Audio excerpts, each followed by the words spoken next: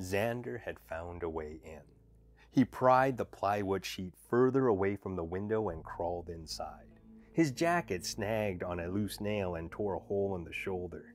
Xander stuck a finger through the hole in the fabric and shook his head. Mom is totally gonna kill me. He fished his phone out of his back pocket and switched on the flashlight mode. He swept the beam across the walls of the dusty room. The place reeked. Xander headed to the door and pulled it open. The hinges groaned as the door swung inward. He poked his head into the hallway and flashed the light both ways. At one end was a large counter at the nurse's station. Beside the blacktop desk, a gurney sat on its side, rusted caster wheels dangling from the legs.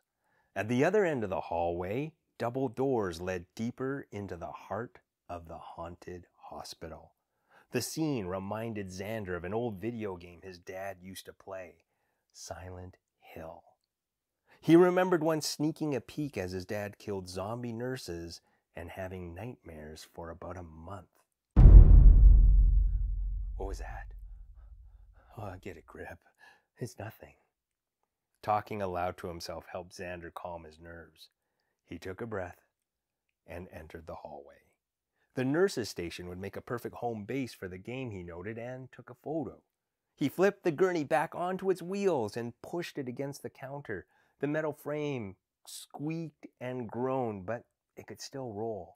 Suddenly, a dark shape shot out from behind the station and scooted down the hallway. Xander aimed the light at his entire body throbbing with instant adrenaline. What was that?